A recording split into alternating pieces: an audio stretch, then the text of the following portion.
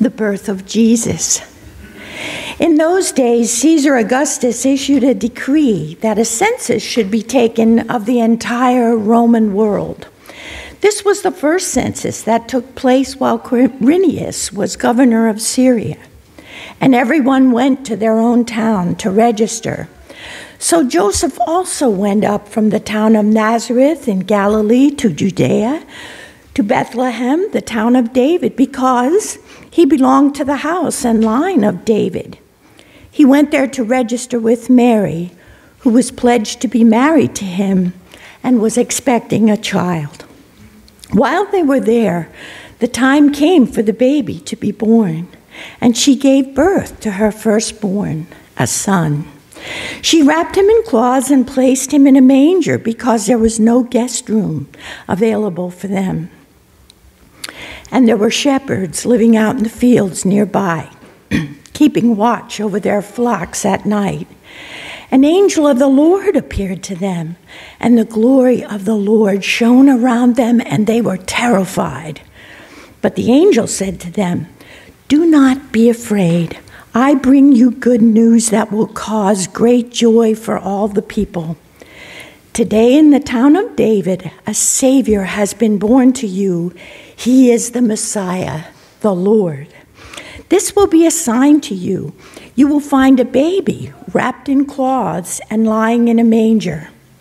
Suddenly, a great company of the heavenly host appeared with the angel, praising God and saying, "Glory to God in the highest heaven, and on earth peace to those on whom his favor rests." When the angels had left them and gone into heaven, the shepherds said to one another, "Let's go to Bethlehem and see this thing that has happened, which the Lord has told us about." So they hurried off and found Mary and Joseph and the baby who was lying in the manger. When they had seen him, they spread the word concerning what had been told them about this child, and all who heard it were amazed at what the shepherds said to them. But Mary treasured up all these things and pondered them in her heart. The shepherds returned, glorifying and praising God for all the things they had heard and seen, which were just as they had been told. Now, at the risk of embarrassing Raydell, I want to say that I love when Raydell Marks reads the scripture. And someday, I want Raydell to record the entire scripture on audio recording so that I can just play it whenever I want.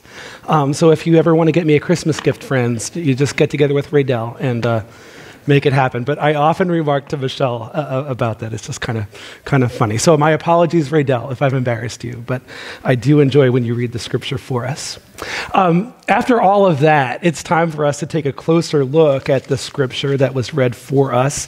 And as we've been here in this Advent season and these days leading up to Christmas, we've been focusing on this Christmas for the Broken series, and we've been looking at the brokenness that exists in these perhaps familiar Christmas stories, but brokenness that speaks to the brokenness we face in our own lives as well.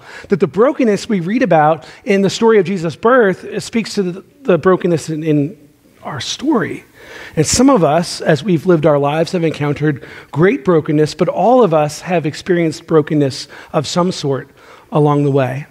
And so as we've been journeying through these passages, we looked first in the very first week in Advent, beginning of the month, we looked at the Luke 1 passage that describes the genealogy of Jesus. Actually, it was the Matthew 1 passage where it talks about the genealogy of Jesus. We talked about how God uses broken people to do a work of redemption in this world. We talked about all the imperfect people God used along the way. We talked about all the issues that those people had that God used to bring about the birth of his son. We talked about how God used unlikely people to introduce Jesus into the world at some point. We talked then about Joseph, Jesus' earthly father, and how he was dealing with this uncertainty and how we deal with uncertainty in our own lives. We deal with it in all kinds of ways. Sometimes it's the uncertainty of what's even around the corner, maybe even the next day. But we talked about how obedience is vital as we live our lives for God, that though we don't know what's around the corner, we can live our lives in obedience to him by simply taking the next step and doing the next thing.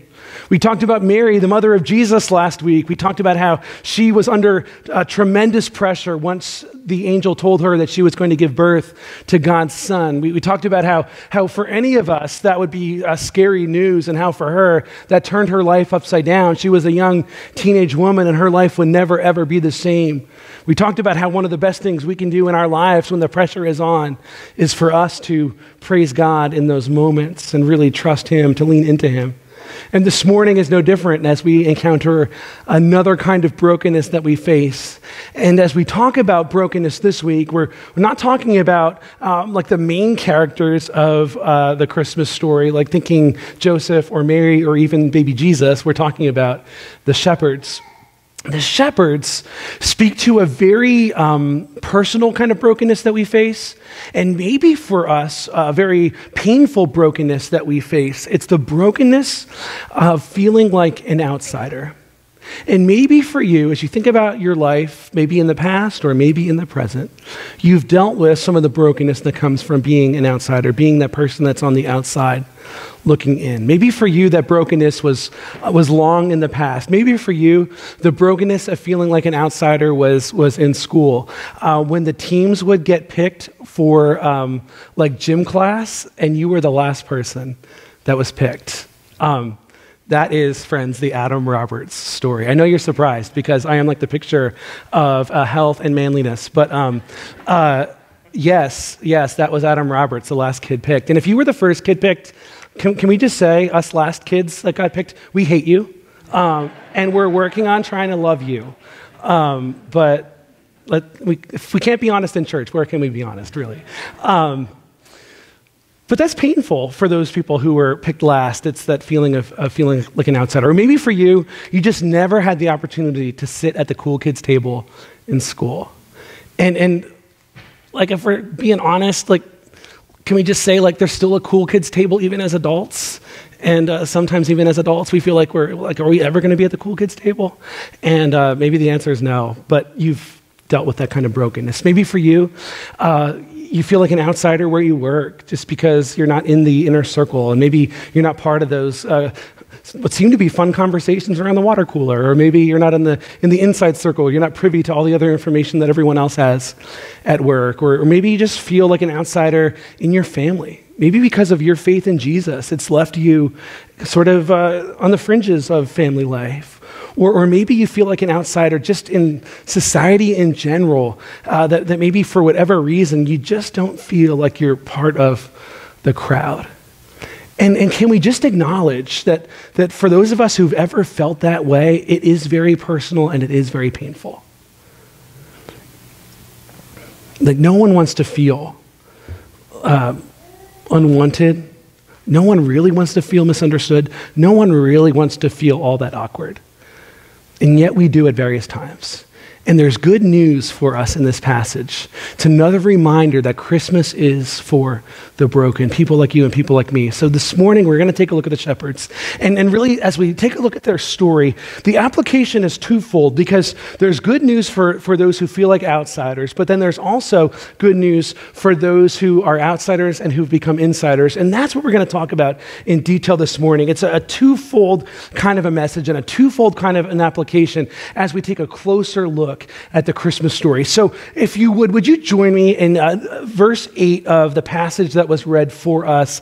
I promise that if you come back for our Christmas Eve services tomorrow night at 4 or 6, we'll handle the rest of the passage. But this morning, we're going to zero in on what's happening with the shepherds. And so in verse 8, here's what it says. It says, "And there were shepherds living out in the fields nearby, keeping watch over their flocks at night." There's a little word buried in that sentence that's very, very important for us to understand a little bit about what the shepherds were up against. They were out in the fields nearby. They were not just outside, but they were out of the city. They were out from among the people. They were kept on the fringes of society for various reasons. They were outsiders in many ways. And yet, they were the very first people to hear the good news of the birth of Jesus.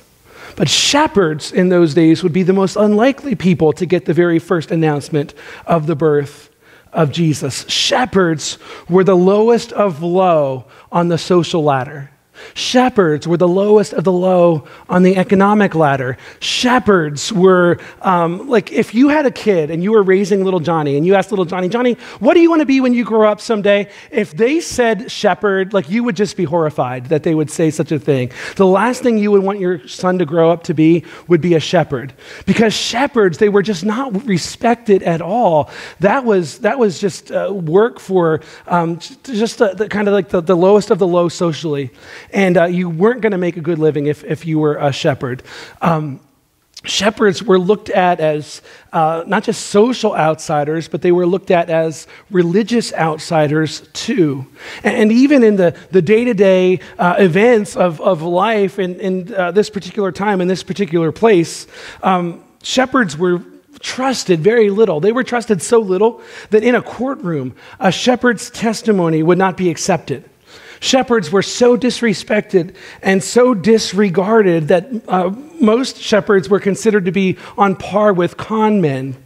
And so they're not the most likely people to receive this special news, and yet that's what makes it so remarkable because it says there that an angel of the Lord appeared to them. And the glory of the Lord shone around them. I find it really interesting that we get this vivid description of what happens, that the shepherds don't just get an angelic announcement. Like they get an angelic announcement where the angels pull out all the stops. Like the glory of the Lord shows around the angel. They get a bunch of angels that come to them. It's a really, really, really significant announcement that these guys get. And for any of us who would get an angelic announcement like they were terrified, and wouldn't you be terrified if someday an angel appeared to you? You'd be really terrified if a whole group of angels appeared to you with this bright light, and it would be pretty intense. And yet that's what happens. But the angels speak these words, "Do not be afraid. I bring you good news that will cause great joy for all the people. Today, in the town of David, a Savior has been born to you. He is the Messiah," or "He is Christ the Lord. And this will be a sign to you. You will find the baby wrapped in cloths and lying in a manger." Notice that this good news was good news not just for the rich, not just for the powerful, but this was good news for people even like the shepherds. It's good news that will cause great joy for all the people, the haves and the have-nots, the social insiders as well as the social outsiders. Today in the town of David, a Savior has been born to you, and He is Christ, or the Messiah. He's the Lord. He's the one sent to save. Again, there's only one angelic announcement that's given to announce the birth of Jesus after it's happened. And the one invitation goes to a group of social and religious outcasts. Of all the people God could have sent angels to, He sends them to outsiders. Why would God choose outsiders like the shepherds to announce the birth of His Son? It's this: because Jesus arrived for all people. People like you, people like me, people with issues, people who aren't perfect, people who have problems, people who don't have it all together, people who mess up again and again, people who are outsiders, people who are broken. Christmas is for the broken, and it's good news for all of us. And so again, if you've ever felt like an outsider socially, it is good news when you take a look at God's heart as it's seen in the passage. And there's something that emerges here, a truth that I think affects the way we live our lives, that God actually has a heart for outsiders. And so as you and I deal with those situations in our lives as outsiders, when we feel like we're on the outside looking in, just like we've been assured in every section or every story in the series so far, God sees that, God cares about that, and God is with us in that there's never a time when we're alone. Well, it may seem like we're outsiders among people.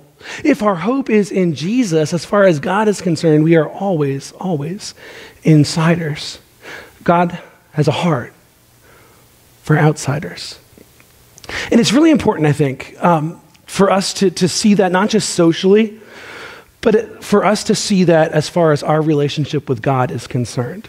So the good news of Jesus' birth, it gets announced first among shepherds, among outsiders. But it reminds us that every one of us in this room has come into this world as an outsider, that we are born into this world as at odds with God. We are born into this world as enemies with God. We are born into this world tainted with sin. We are broken, messed up people who have no power in and of ourselves to fix ourselves. That the scriptures say that the price of our sin or our rebellion is death. But God has made a way through the birth of his son for us to become insiders. And there's really only one way for us to become insiders with God. It's to put our hope in Jesus, the one God sent to live a perfect life, the one God sent to die the death that every one of us deserves, to trust Jesus and Jesus alone. It's interesting. Yesterday, I was talking to somebody from church, and we were talking about how easy it may be for people to be part of a church for years and years and years, to hear the story of Jesus told again and again and again, to hear the good news of the gospel message shared again and again and again, and never really come to understand personally what that means. To be an insider as far as like proximity to the church is concerned, like to be inside the doors. But to be an outsider because they've never put their faith and trust in Jesus. And maybe for you, that was part of your story in how you became an insider. Maybe for you, you were a religious insider, but you never really had experienced what it means to be an outsider in your relationship, or an insider in your relationship with God. And maybe for you, you came to know Jesus in a personal way. Maybe for you, you lived in this day, or there was a time in your life where you believed that following Jesus was about Jesus, but it was about Jesus and trying to be a better person, or Jesus and going through some sort of religious ritual, maybe Jesus and your confirmation, or Jesus and your church membership, or Jesus and your baptism as a baby, something like that. And God opened your eyes to the good news of Jesus. See, we can live our lives as religious outsiders, even all the while being inside of a church building.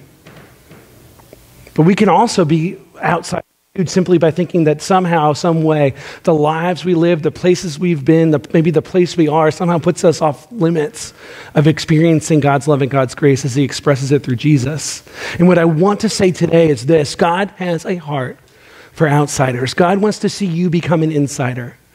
God wants to see you see how much you need to put your hope in Jesus. God wants you to know that when he announced that this Savior has been born, the Savior has been born to you and for you as well. That Jesus can be Lord of your life. That you don't need to wonder where you stand with God. That as you put your hope in Jesus and in Jesus alone, you can experience new life. And if you're here today and you've never come to the place where you've seen the depth of your sin and you've wrestled with how broken you are, if you've never come to the place where you cried out to Jesus and believed on him as Savior and Lord of your life, the scriptures would say you're still an outsider. You haven't entered into this relationship with God. But you can, as you admit your sin, as you believe on Jesus, as you confess him as Lord. That's the good news we see in the passage. And so there's the part of the passage where God's heart is for outsiders, but then there's this shift that takes place in the lives of the shepherds. And you can almost see it happening, can't you? Like the shepherds, they hear this good news about Jesus. They go and they see for themselves who Jesus is. They go and they experience Jesus themselves. And then their lives aren't really the same. They go back to the place where they came from, and they're living their lives in a much different way.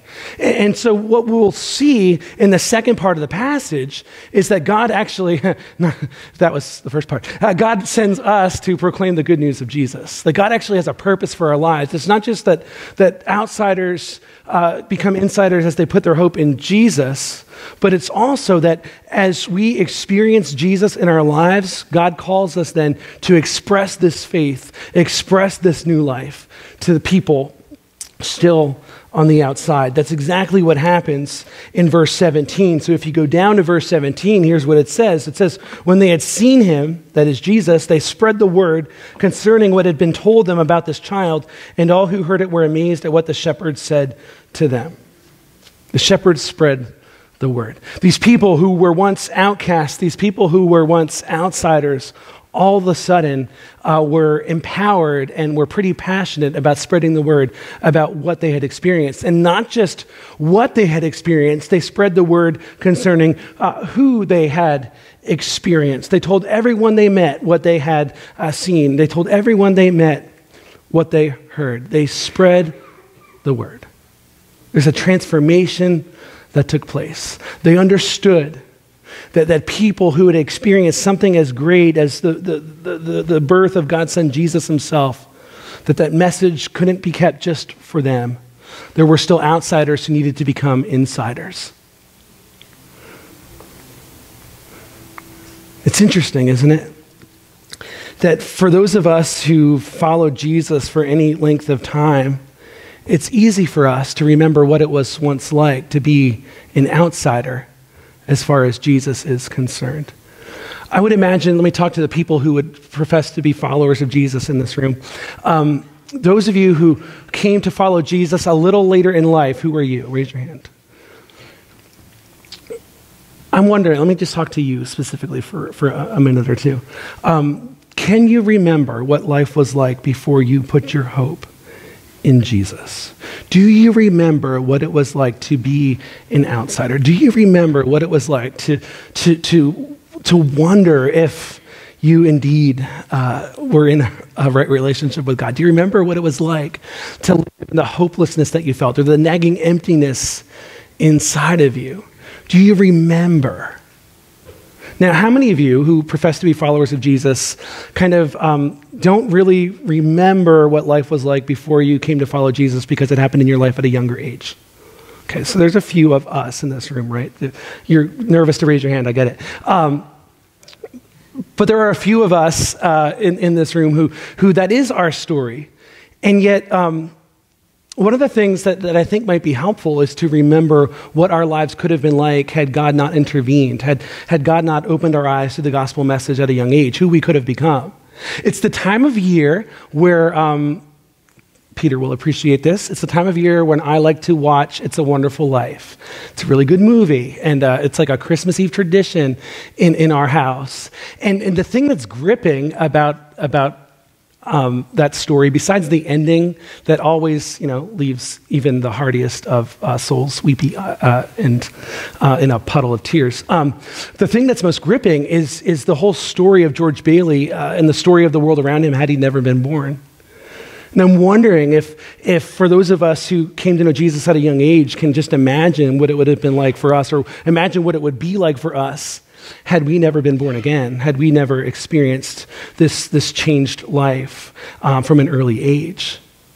It's easy for us, no matter if we came to know Jesus later or we came to know Jesus earlier, it's easy for us to forget what it's like to be an outsider, to the point that we tend to fill our lives with insiders. And we tend to live our lives as insiders, and it's easy for us to forget that just like the shepherds had experienced the power of Jesus and then expressed that power of Jesus, so it is our role, so it is our mission, so we are sent as well. That the God we serve is a sending God. That God sent Jesus into this world to redeem mankind. God sends the Holy Spirit to sanctify those who've been found. He sends us into the world then to spread the good news of what we've seen and heard and experienced about Jesus ourselves. What would it look like for you and me to live our lives then as we're sent back out to outsiders as insiders? And really the question for us is how can I better live my life then as a sent one, as one who is sent by God with this specific mission? Do you know that while most Christians would agree that we're called to live out this mission, and most Christians would agree that the Great Commission is still in effect very much in 2018, that most studies show that only 2% of Christians share their faith in any sort of meaningful or real way. That most Christians in 2018, by most standards, don't really live as sent ones. And it makes a lot of sense, even as you look at our lives. Our lives tend to be centered around living as insiders. And in addition to remembering what it was like to live as an outsider and remembering what it must be like for outsiders to live as outsiders even at this very moment, something else that might be helpful to us in modeling what the shepherds did would be for us to just ask that very simple question: how can I better live as a sent one? How can I live my life as a follower of Jesus with the level of intentionality, gospel intentionality, that the shepherds modeled? The shepherds, as they came to know Jesus, they didn't instantly, become these missionaries of sorts. It doesn't say that they sold all their flocks and all of a sudden that they just became full-time itinerant evangelists. No, they went back to the people that they had come from, and they spread the good news that they had experienced. And the same is true of you and me. As we come to know Jesus, we go back into those same circles that we had come from, and we proclaim the good news of Jesus. One of the aspects of God that I always find very comforting is that God is in control of the details of our lives, that God has us where we are for a reason. And as we think about that truth about God in the context of the good news of Jesus, as we think about that truth of God in the context of our mission as followers of Jesus, it's a reminder that you and I are where we are for a reason, and it's to make Jesus known in all those different circles. And that doesn't mean that we, pull out a soapbox and we go stand on the corner of Main Street in Kutztown and we just yell at people as they pass in the street and tell them that they're on their way to hell. That's probably not the ideal way to communicate the message of Jesus. I mean, I guess if that's your way, it's just probably never a good idea.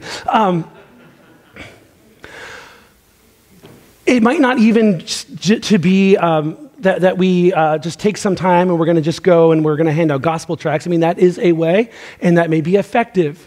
But perhaps the most effective way is the way that's been shared with us over and over again in the New Testament. It's simply to live our lives with this gospel intentionality, to look for opportunities that God has given us, to sow gospel seeds all along the way, and when God is working, to join him in those opportunities that God gives. That living our lives as sent ones is not something extra that we do. It's something that we do kind of as a rule. It's something that we do in every piece of our lives. And so when we think about the fact that we are where we are for a reason, it's to point people to Jesus. You apply that then to these various aspects of our lives. Like for those of you who are in the working world, you have the job you have for a reason.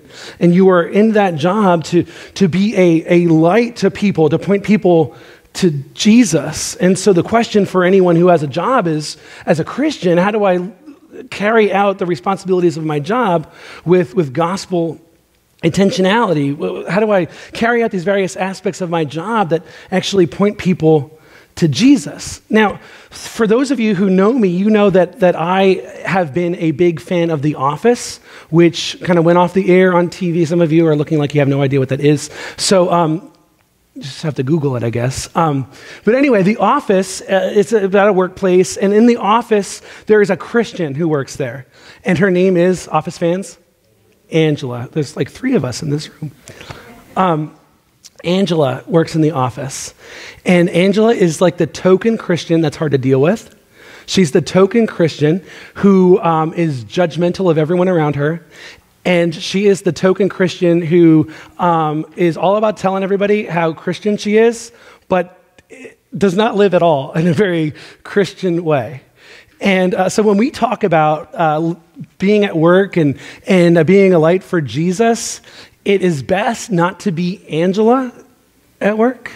It is best to be normal at work. Sometimes I think it's important for us as Christians, like don't be creepy as you live your life for Jesus at work. Don't be weird as you live your life for Jesus at work. Don't be overbearing as you live your life for Jesus at work. Be consistent, be faithful, but also be a witness. Don't blend into everyone else. Spread the good news concerning what you have seen and experienced about Jesus, but do it in a way that is normal and where you're sensitive to how the Spirit of God is working, not just in your heart, but in the hearts of those around you. And then have the courage to speak when God gives you the opportunity. To sow those gospel seeds all along the way, to build your credibility as a follower of Jesus. So that's what it looks like to live for Jesus in the workplace. So that I'll pick on Margie. As Margie interacts with students in her school, when they come in for that much needed medical care during school hours, Margie can be a light through her compassion, and she can be a light through those simple opportunities that God gives her. For those of you who are at work over at DECA and working on a line or doing something like that, there are things you can do as a Christian as you do your job in the daily grind to show the world that you are a follower of Jesus in such a way that they'll want what you have. Perhaps not by preaching to all your coworkers, telling them that they're all going to hell or something crazy like that, but simply by spreading the good news that you've experienced yourself. Do you see what I'm saying? The same is true for those who are still in school. There's ways to live gospel intentionality there. For those of you who have family and friends, I would imagine that you at least have some of one or the other, or maybe some of both, family and friends, or family or friends. What can you do among your families? What can you do among your social circles to live with gospel intentionality? The harsh reality is this. Some of you, as you gather over the next few days with friends and family, will be gathering with people who are still very much outsiders as far as faith in Jesus is concerned. And what will you do as an insider to sow those gospel seeds? What will you do as an insider to demonstrate some gospel intentionality, to be the good news among those family members, to be the good news among those friends of yours that still seem far off? And I guess I should say this: if you are gathering with people this holiday season who are friends or family members and they all share the same values as you and they're all insiders as far as Jesus is concerned, you need to reach outside your circle. You need some new friends. Sooner than later. Because we can't live this truth out if we're just stuck around insiders. But the question for all of us as we consider living our lives as sent ones, as we consider being outsiders who've now become insiders and taking this message to outsiders, the question is, will the good news of Jesus, will it stop with me, or will the good news of Jesus continue through me? And isn't that an important question? Because if we're left to ourselves, we just might become a dead end as far as the gospel message is concerned. Like, we've experienced the power of Jesus in our own lives. We've been changed as we put our hope in Jesus, and we say, praise God.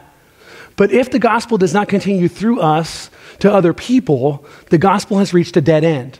Now, you can praise God, and I can praise God, that the gospel was not a dead end in the person who shared that message with you. And how awesome would it be for us to be that person for someone else? So I think this passage behooves us to live with gospel intentionality. I think for any of us who've experienced this power, this life change, we don't want the gospel to end with us. We want the gospel to continue through us. So how can we better live out our mission? Maybe for you, it starts in your home. Maybe for you, it starts in your social circles and simply just living a little more intentionally as a follower of Jesus. Maybe your friends and family members don't even know that you're a follower of Jesus. Or maybe as a follower of Jesus, you're the kind of follower of Jesus that no one else wants to be. Because that happens too. And that's the hard truth, because sometimes I'm that person, and let's be honest enough to say sometimes you're that person too. And yet we have this mission. So what would it look like for us to open our lives up? Maybe for you, the call is simply to reach beyond those circles of insiders that you are surrounded by. Maybe God is calling you to go outside your circle. Maybe God's calling you to go outside your circle to, if you're in school, the kids who aren't sitting at the table that you're at. We had an interesting interaction in our house this week. We have a fourth grader who's starting to understand social situations. I'm 38. I still don't understand social situations in some cases, but starting to understand that there are insiders and there are outsiders, and helping our child to see that it's important, even at times, to stand out and go to outsiders. Sometimes it's a hard lesson for us as adults. Maybe there's some outsiders that God is calling you to. Maybe it's people you work with that are kind of on the fringes. Maybe God is calling you to go to some place where no one wants to go. I was just talking to someone yesterday that they feel called to start doing some ministry in the local prison. I mean, that's a noble work. It's an important work. That's a place where no one wants to go, where very few people want to go. Maybe it's visitation in the local nursing home. Maybe it's well, you decide what that is that God might be calling you to do. But the other way we can live this out is simply by being the good news to other people. It's simply by sharing this new life that we have in and through Jesus. And during the Christmas season, we probably have more of an opportunity than at any other time of the year. And I realize that the hours are quickly passing on the time left that we have in the Christmas season. Like by the end of tomorrow, I never know what day Christmas Eve is on Monday. By the end of Tuesday, like it's for a lot of us, it's over. And in just days, we will be packing the Christmas decorations away for 11 more months, and it will be over. But the season that we're in is a season where God is working, and there are a lot of hurting people longing for something more than they're experiencing. There are people searching to reclaim some magic, and the magic that's offered at Christmas time isn't from these sentimental types of feelings. The real magic at Christmas time is what we experience as we embrace Jesus. So we put our hope in Jesus and Jesus alone, and we're able to actually have an impact on people around us at Christmas time, where people seem maybe a little more receptive. It's said that during the Christmas season, more than 4 out of 10 Americans are likely to be receptive to an invitation during that season, an invitation to church. 4 out of 10, or more than 4 out of 10. So we'll say 41% of people. And I realize that 72% of statistics are made up on the spot, but really, 41% is pretty compelling when you think about people's receptivity. What would it look like for you and me to just do a simple invite? I know that some people, when we talk about sharing the message of Jesus, you freeze up and you think, God, don't ever ask me to do that. I can't handle it. And so if you do the inviting, you invite them to the Christmas Eve service, you share the Grace Church Christmas Eve event on your Facebook profile, you do that part, and I'll share the gospel message in every one of those services. We'll share the hope of salvation here. And you just do the part of inviting. I mean, these are simple ways. The best thing we can do is to pray for those opportunities. The best thing we can do is ask God to help us to see those opportunities. The best thing we can do is have the courage to join God in those opportunities. But the question here, as we think about the shepherds, as we think about their own brokenness, and as we think about them then becoming the answer or the conduit through which people can experience the answer to brokenness, it really deserves a question. So if Jesus is the hope of the world, if the one born in the manger is Christ, the Messiah, the one sent from God, the Lord of all, that it really is who Jesus is. And our call then is to point people to the only hope that can be found in him. Should we not do all that we can to live as people who've been called to point people to him? Like, shouldn't we do everything we can to make sure that outsiders around us have the opportunity to be insiders? And I think any Christian with a pulse, any Christian with any sense at all would say, yes, we should. And so what would it look like for you and me to do that? Where is God calling you and me to go? If you received the best news that's ever been given in all the world, who would you tell? What if it was your birthday? What if you won $1 million? What if you got an awesome new toy? What if you got a perfect report card? Who would you tell? Who would you tell? Who would you tell? Who would you tell? Would you tell your family? Would you tell your friends? Would you tell everybody? Who would you tell? What would you say? Guess what? You've got to hear this. This is awesome. Would you tell them all about it? Would you leave anything out? Would they see your excitement? Who would you tell? What if God gave us his son? To love us. To forgive us. To die for us. To be punished for us. Instead of us. To save us. The greatest gift ever. Who would you tell? Who would you tell? Who would you tell? Who would you tell? Would you tell your family? Would you tell your friends? Would you tell everybody? Who would you tell? What would you say? Guess what? You've gotta hear this. This is awesome. Would you tell them all about it? Would you leave anything out? Would they see your excitement? Who would you tell?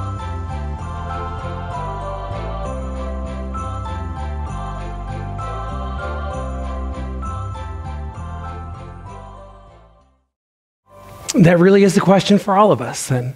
So who would you tell? And maybe the better question is, who will you and I tell this Christmas season and in the days ahead? God has a heart for outsiders. Do you and I as insiders have a heart for outsiders? And are you and I prepared to live as people who are sent? Let's pray. God, as we've come to your word, we are humbled. We're thankful for those who are here, those of us who've experienced the power of the gospel, the awesomeness of the good news. We are grateful. And Lord, we live our lives out of gratitude to you day in and day out because you've opened our eyes to the gospel message. You've enabled us to pass from darkness to light, from death to life. You've given us hope for this life. You've given us hope for the life to come. You've assured us of your power and your presence. And Lord, our prayer today for those of us who've become insiders is that you'd help us to remember what it was like to be outsiders. Lord, that you'd help us to have a heart, the same kind of heart for outsiders that you do. Pray, Lord, that even now you'd bring to mind people around us who are hurting, people around us who are wrestling with brokenness, people around us who desperately need to experience what we've experienced through our faith in Jesus alone. Lord, we pray today for opportunities to express that hope that we have. We pray, Lord, for opportunities where we go to school or where we go to work, among the people we live with or live in close proximity to. We pray, Lord, that you'd make those opportunities very real to us and very obvious to us. And Lord, give us the courage we need to allow you to work through us. Lord, help us not to manufacture opportunities, but Lord, help us to trust you, your spirit within us. And may we see you, Lord, do work in people's lives as you draw men and women and boys and girls to your Son. And pray, Lord, that you would remind us daily of this call you've placed in our lives. Lord, for those of us who've experienced this hope we have in Jesus, Lord, we confess there are those times where we still feel like outsiders. And Lord, I pray for those today who are dealing with the brokenness of just feeling like an outsider in general. Pray for those who are here who feel like they're on the outside looking in, maybe in the day-to-day, maybe where they go to work or school, maybe among their family members, maybe even here. Lord, I pray that for those who know Jesus, Lord, that they'd just be reminded of your love for them, that you see, you care, you're with them, you're empowering them. Lord, I pray for those who are here today who might be outsiders as far as you are concerned, as far as a relationship with you is concerned. People, Lord, who may be trusting in being good enough or religious enough. But Lord, people who need to trust Jesus and Jesus alone. I pray, Lord, that you'd open their eyes to the good news of the gospel. Pray that they'd hear your voice calling them to yourself. I pray, Lord, that they'd, as they see their hopelessness, that they'd embrace Jesus, that they believe in Jesus as Lord and Savior of their lives, that they confess Jesus as Lord. Lord, thank you that as we confess Jesus as Lord, we are assured that we can know that we are in relationship with you. We can know that we have passed from darkness to light, that we have passed from death to life. Lord, we can know this. We are assured of this. And we praise you for it.